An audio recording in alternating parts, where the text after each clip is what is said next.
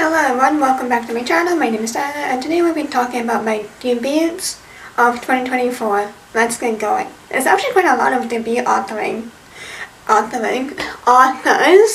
coming up in 2024. Of course, some of them have already came up, but we're just gonna move on forward. So there's some pretty good books and most of them I'm excited for, but let's just see what we have. So my first one is Earthflower by Frances Wynn. It's coming on April 16. When Ethan saves the life of a fire starter, it's nothing unusual. He's the only healer on call at the hospital, and that gunshot wound isn't going to regenerate itself. But his patient turns out to be Connor Arden. Here is the pharmaceutical empire controlling Britain's water supply. Her tragedian is a man who A. starts sending Ethan flowers at work, B. seems terrified of a secret, and C. has the cheekbones and earnestness to make up for both.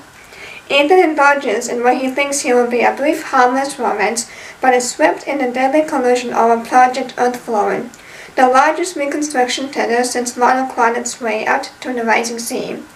Determined to find the money, only is a journalist who finds a corpse at the end of a too convenient tip. The fate of water, and who profits, might depend on a perennial question. Has Ethan lost his mind, or is he just an idiot? Quite an interesting summary, I would say. I don't think I actually ever have read a summary like that, so that was quite interesting. My next one is A Letter to the Limitless Deep by Sylvie Catherall. It will come out on April 25th. A beautiful discovery outside the window of her underwater home prompts the reclusive E to begin a correspondence with renowned scholar Henry Clee. The letters they share are filled with passion, at first for their mutual interest, and then inevitably for each other. Together they uncover mystery from the unknown depths, destined to just from the underwater world they both equally fear and love. But by no mere consequence, a sea creek destroys E's home, and she and Henry vanish. A year later, E's sister Sophie and Henry's brother Villain are left to solve the mystery of the sibling and disappearance, and with the letters, sketches, and field notes left behind. As they uncover the wondrous love the siblings shared, Sophie and Villain learn the key to their disappearance and what it could mean for their life as they know it. That sounds so good. Oh my gosh. And my next one is Foul Days by Genova Dimova. It will come out on June 25th.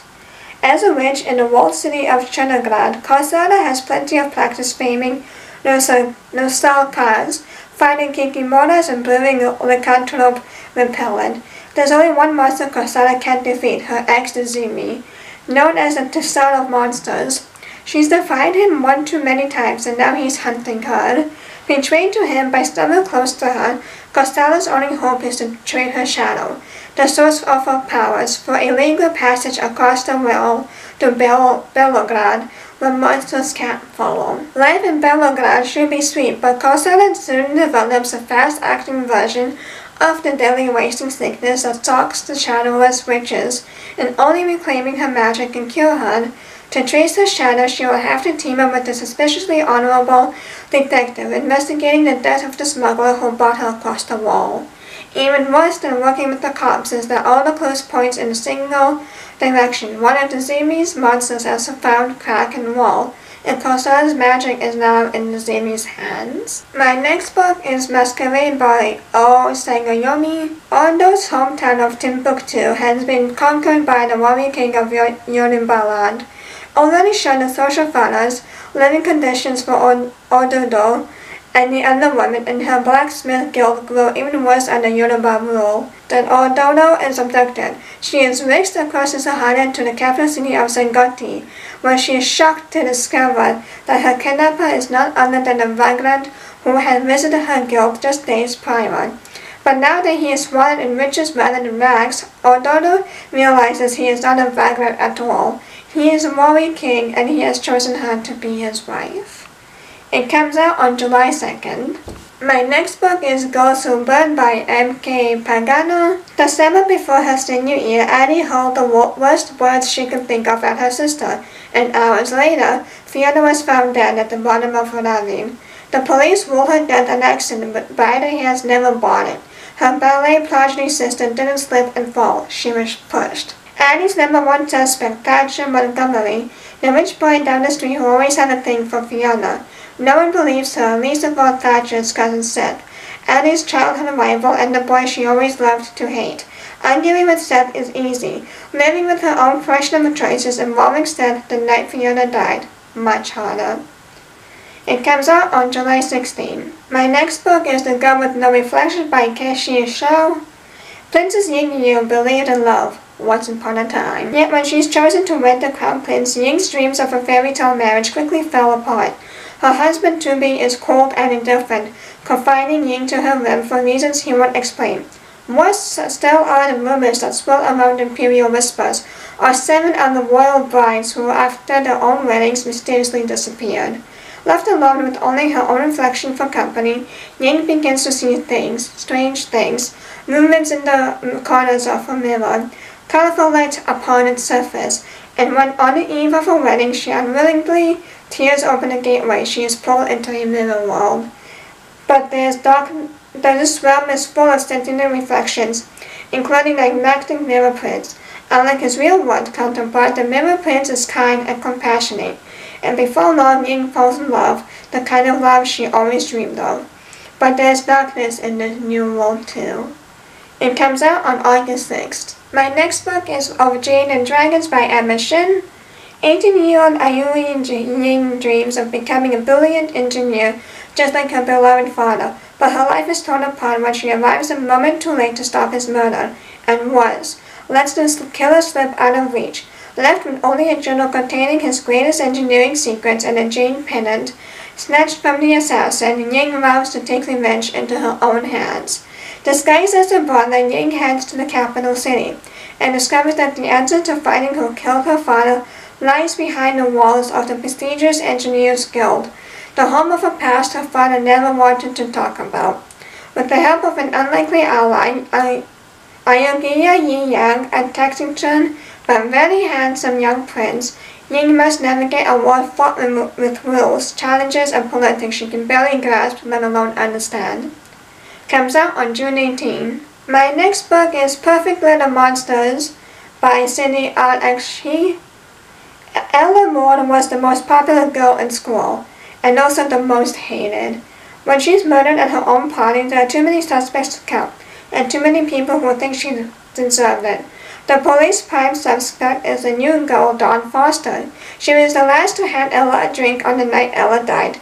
Plus, all of Ella's friends with the motive for wanting her dead are more than willing to implicate Dawn. But Dawn refuses to go down in the fight. She's determined to clear her name. As she delves deeper into the past, she discovers that Ella and her friends had enemies, and someone is out for revenge. She must uncover the truth before the police arrest the wrong suspect and before the next person dies. It comes out on May 7th. My next book is The Jinn Daughter by Nadia Hanna. Nadine is a Jinn tasked with one job, telling the stories of the dead. She rises every morning to gather pomegranate seeds, the souls of the dead that have fallen during the night. With her daughter Layla at her side, she eats the seed and tells the stories. Only then can the departed pass through the final gate of death. But when the seeds stop falling, Nadine knows something is terribly wrong. All her worst fears are confirmed when she is visited by Kamuna, Death herself and ruler of the underworld, who reveals her desire for someone to replace her. It is Layla she wants. Nadine will do whatever it takes to keep her daughter safe, but Kamuna has little patience and ruthless drive to get what she has come for. Layla's fate, meanwhile, hangs in the balance. It comes out on April 2nd. My next book is called The Scarlet Throne by Amy Leo. Belisa is a living goddess. She's chosen by the gods to pens birth, mercy, and punishment from her place on the Scarlet Throne. But her reign hides a deadly secret. Rather than channeling the wisdom of an immortal deity, she harbors a demon. But now her prides are growing suspicious. When a new commander is selected to take over her position, Binza and her demons strike a deal. To magnify his power and help her wrest control from the priest, she will sacrifice human lives. She will do anything not to end up back on the streets, forgotten and alone. But how much of her humanity is she willing to trade in her quest for power? Deals with demons are really so simple. It comes out on September 10th. My next book is The Last Dragon of the East by Katrina Kwan. At despite a young age of 25, Sai has led a quiet life, keeping the family tea house up and running, even if that means ignoring the past you notice and taking care of his ailing mother. But he has a not-so-secret gift that has parlayed into a side career. He was born with the ability to see the threads of fate between soulmates, which lends itself nicely to matchmaking. Sai has thus far been content not to follow his own thread, the only one he's ever seen that's grey and fraying. But Sai's ordinary existence is about to be turned upside down by a pair of shining dragon scales. When his mother's doctor sells them to him, claiming them as a miracle cure, Sai is pretty sure he's being scammed. When the medicine actually works and the terrifying, ruthless emperor catches wind, Sai is thrust into the search for a dragon long thought extinct and that will lead him into the throes of a brewing war and deep into foreign lands, facing down challenges both magical and mortal on an unexpected adventure. And for the very first time, as his own thread of fate begins to move, he may be able to solve the mystery of his fated one on the other end of the line. That sounds so great. I'm so excited for this one. It comes out on October 8th. My next book is The Wilderness of Girls by Madeline Claire Franklin. After being placed in her foster care, Ree is hungry for a fresh start and begins working at the Happy Valley Wildlife Preserve. While in the woods, she stumbles upon a surreal sight, a pack of wolves guarding 4 feral and majestic goats. After Ree gains their trust, they reveal that they're princesses from another land, raised by a magical prophet they call Mother, and they're convinced Ree is the lost 5th sister. Unsure what to believe, Ree ushers the girls to civilization, where they're met with social uproar and scrutiny, dubbed by the venomous media and true crime junkies as the Wild Girls of Happy Valley. Desperate to return to the kingdom, the girls look to Ree for help. Ree knows the girls are deluded, but at the same time she's drawn in by the boldness and authenticity traits she is afraid she has lost within herself. And when Ree witnesses strange phenomena she can't quite explain, the line between fantasy and reality grows blurry.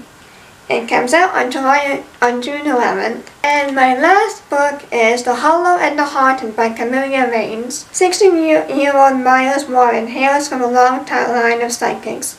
Resigned to a life in the not especially profitable family business, Miles is perfectly happy, thank you very much. That is so weird when authors put that in. Except for the poet, he's constantly exhausted from long nights digging up graves, hiding his sexuality from his family, and unable to fulfill his dream of going to art school one day. Perfectly happy. But Miles' comfortable routine is interrupted when a promotion of a violent supernatural murder. He soon discovers that the victim is none other than Gabriel Hawthorne, whose family have a mysterious decades-long feud with Miles' own. Gabriel is everything Miles expects from Hawthorne: rude, snobbish, and irritatingly good-looking. But Miles isn't just going to stand by and let someone murder him. The two form an uneasy alliance, trying to solve Gabriel's murder and prevent it from taking place. It comes out on October 22nd. Okay, and those are all the debuts that are coming out this year. Of course, more will just keep on coming.